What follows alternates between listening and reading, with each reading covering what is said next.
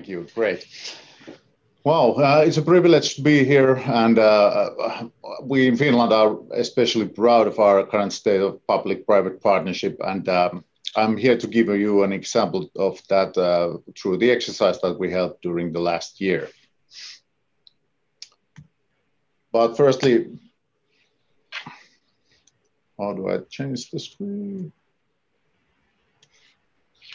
Great. Firstly, I'll have to give you some background information. So who are we? As mentioned, my name is Antti Nyqvist, and I'm the Chief Secretary of Digipool. Digipool is essentially a network of companies which is dedicated to further preparedness and continuation planning in companies in Finland. We are part of the NESA, National Emergency Supply Agencies network of companies, and NESA again is government officials working under the Economic Affairs Ministry in Finland. And Julia. Right, and thank you, Antti. So good day from my behalf as well. My name is Julia Vainio, and I work at the Finnish Transport and Communications Agency, and more specifically at the National Cybersecurity Centre. My work there includes cyber exercises coordinating. So we support and coordinate different types of cyber exercises on a national level and also on an international level. So today I will be talking about the NCSC's contribution to the Tieto 20 public-private partnership exercise, and what were the key lessons learned from our side in this exercise. So nice to be here. Antti, I'll hand it over to you. Well, thank you. And what I forgot to mention is that I was also a project manager for this exercise, so therefore I'm more telling you about the arrangements, how we did it. Well, how did the Tieto exercise improve the public-private partnership here in Finland?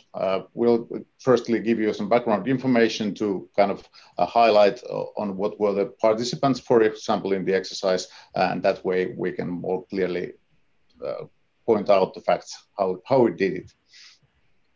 Well, the Tieto exercises have a long background for over 22 years already and still counting. And essentially, it's a continuation that builds on top of the previous exercise every time over. Basically, the exercise is a scenario-based tabletop exercise, but it always has included a real-life role action playing game in the end of the exercise. And essentially, that is a valuable example of the successful private partnership through the participants that are involved in the exercise. Government officials, companies, all mixed together, working for a cyber crisis in order to solve it and in order to recover from it. Essentially, the exercise is a platform for developing and testing existing methods and existing plans on how to recover from such an incident. And what makes the exercise quite effective is the fact that it's been organized together with the Finnish broadcasting company, which is creating real-life news feeds into the exercise, but based on the imaginary news content that we have developed.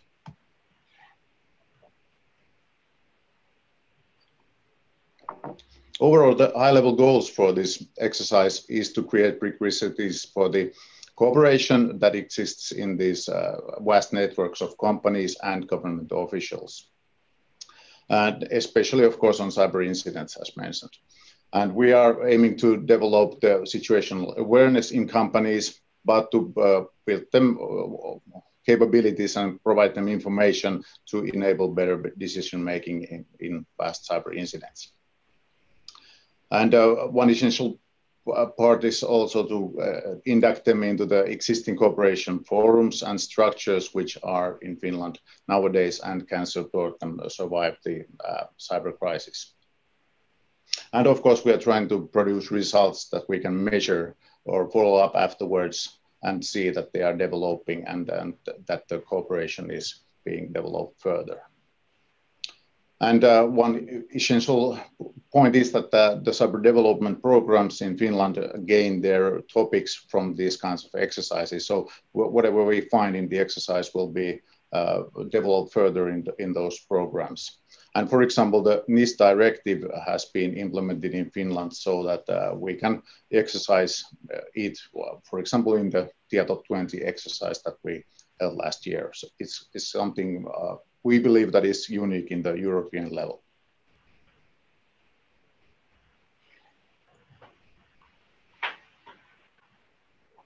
And what does an organization gain by participating in the exercise? But first of all, everything we do in the exercise aims to the fact that we hope that the participants can update their plans or even their agreements based on the exercise or whatever findings they have there. We hope that they will start organizing their own cyber exercises in their own organization, and we hope that we can provide them information that gives them rationale to invest in the cyber security. Well, usually the cyber security is something that has been seen as a cost, and the direct feedback from the investments is not that obvious. So hopefully we can give rationale on how to recover from the incidents by saving, and that's usually means saving money in the process as well. And yes, the Tieto 20 exercise was more than just an exercise. It's more about the cooperation of the networks and companies. The Tieto exercises have been arranged every other year, and usually the focus changes from year to year in these exercises. And this time around, we focused on the food production, resale and delivery, and logistics related to those fields of industry. We had oil essentially there because it's needed in the logistics, and water because that is needed in the food production. And then we had the sector-specific officials involved from those fields of industry, such as the NIS reporting related officials.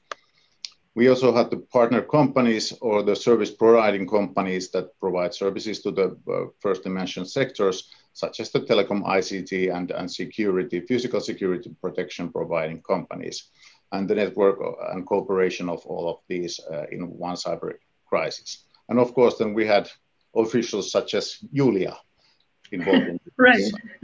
Exactly. So what we wanted to do is to create kind of a mini simulation of a society. And by doing that effectively, we also had to have the information security officials incorporated in the exercise. So that's the reason why we had our center, NCSC, as well as members from the police force and other defense forces and such come together to organize this exercise. So they were both exercising there, helping the other participants, and also we were part of the planning process. So definitely a very comprehensive participation. Yeah, then of course we had the bad guys there, the red team that was taking the game further and kind of directing the game through the pre-scheduled scenarios from the background work that we've done. And then we had the white team, which simulated the otherwise missing society of the exercise. The miniature society that we had here included almost all the needed parts there, but in case something was missing, such as the president of Finland, it was simulated by the white team, which was really interesting to see happen. About the profiles that participated from those companies, we had lots and lots of different organizations participating in the exercise from 10 fields of industry. And what was kind of the most important topic here is that it really wasn't a huge investment for the participants to join the exercise. We calculated that it was roughly around 10,000 working hours that was spent in participating in the exercise, and that really is an investment from the participants. And we hope that they feel that they gain something really by participating, since they made such an investment in it.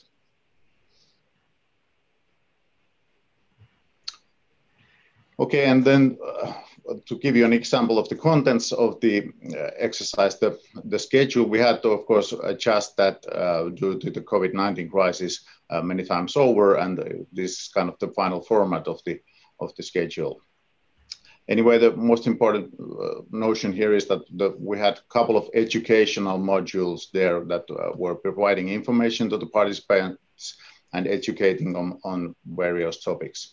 And then we topped it up with the intensive phase camp, or the game that we were playing this January this year. And overall, we will have still a follow-up seminar upcoming later this autumn to follow up on the subjects that were found during the exercise. And the content that we were educating the participants were about the hybrid influencing and about the crisis communications that is happening during the cyber crisis, or large or simultaneously happening cyber incidents. And one of the most important topics of the first day was the critical business process prioritization and system level prioritization that was educated to the participants, and hopefully they will start doing that in their organizations as well. The second phase during September was about the legislation which is to be considered in these kinds of cyber incidents. And then the government officials were dealing out their expectations towards companies and otherwise basically support and services that they are providing companies to survive these cyber incidents. For example, the police was dealing out information on how to report cybercrime and so on. And of course, the NCSC was educating companies on their services and the support that they are providing for the companies to survive these crises. We were sharing information on the ISACs, information sharing and competence centers that are existing currently in Finland. And then, of course, information related to the NIS reporting, which is coming from the EU side. And then the most important topic was the model for major incident management and cooperation for these vast and large-scale cyber incidents. We had an additional information sharing session before the game phase of the exercise, and the educational content there was the pointing out of the roles and responsibilities of the crisis management team in a company, and basically the participants were adapting them into those roles. And then, of course, we went through the existing reporting methods, such as real-life forms to report crime or GDPR or information security breaches to NCSC, and the NIS reporting that is happening. And perhaps an interesting topic is the fact that we shared also the imaginary news content in all of these phases through the broadcasts of the Finnish broadcasting company. And that kind of got the players into the mood of the exercise. And that takes us into the game and the scenarios that we were playing there. Firstly, the game is a non-technical game, which we were playing there, so it's an information sharing exercise overall. We were kind of dealing out different kinds of injects that were coming from the scenarios of the background story that was created for the exercise, and it was done to the participants via emails, phones, TV news, social media, or internet simulators, and software such as those. And that basically means that we can do this exercise remotely nowadays. It was a hybrid this time around, and most of the participants were participating remotely into the game phase of the exercise. The communication of the effects in this vast network was the most important topic, and exercising that, for example, using the ISAC information sharing groups throughout the game was an important point there. And overall, the participants had to rehearse giving interviews or giving press conferences publicly and sharing information through that way as well. The scenarios that we were playing there were basically 4 high-level scenarios, including many actors such as terrorist actors and even a couple of countries making their own agendas happen in the internet realm and affecting that way the participants and the game that was being played. Real live two-sided role-playing game that we used. So then it was time to play. The game in the module 3 that we were playing this January was, as mentioned, 3-day game, starting from the morning and ending at evening, a long day for every participant. We had to, of course, start the week by making preparations and making the first injects into the game so that they were halfway ready made, although we then left some room from improvisation and allowing the game to live its own life throughout the days. The important topic here was to share the information throughout the days between the different teams in the game, and that was done by doing the summaries of the day. It's an important point to share out, level out the information between the participants all over in the game. But even more important method for doing that was the ISAC group operational meetings that were held regularly within the days. That was the most important and most effective way of sharing information related to cyber crisis and dealing out the information which helps the companies in recovering from those incidents. And of course, we had a hot workshop in the end of the game and discussed the findings that we did with the exercise. And of course, the YLE was also involved throughout the days. It was keeping their own exercise at the same time with our exercise, and they were also participating in the game. And they even made some, in addition to making the news content, they were making IP-based broadcasting technology for the exercise, and they will be using that in the real-life crisis situations after the exercise as well. So it was really an important exercise for them as well. For over 50 persons were joining from the Finnish broadcasting company. Well, how will we follow up these topics? We, of course, had a hot workshop seminar right after the intensive phase. Basically, the companies were dealing out the information that, or sharing the information that they found in the exercise. And they basically gave promises on the topics that they will be developing in their own organizations. And then we will still be having a follow-up seminar later this autumn where we can follow up on what things they've been able to take further and whether there were any possible impediments in those topics. And of course, we will hear those presentations from the government officials as well, and how they will be supporting these topics. And then we will have the alumnus activities within the whole network that is unique here in Finland, and we will of course take the topics further through those networks as well. So, how was the NCSC's participation in the Tieto 20 exercise, Julia? Right, thanks. So we wanted to take a very comprehensive approach to this exercise and its planning in all phases, because it is a very important exercise, not only on a national level, but also for the NCSC to both perform well as an organization, as well as help other organizations play and test their processes as best they can. So we had this kind of plan, do, check, act type of way that I will present what we did to you guys. So plan to succeed, first of all. Like I said, we wanted to have a very comprehensive approach to this. So we were involved in the entire life cycle of Tieto 20, so the exercise.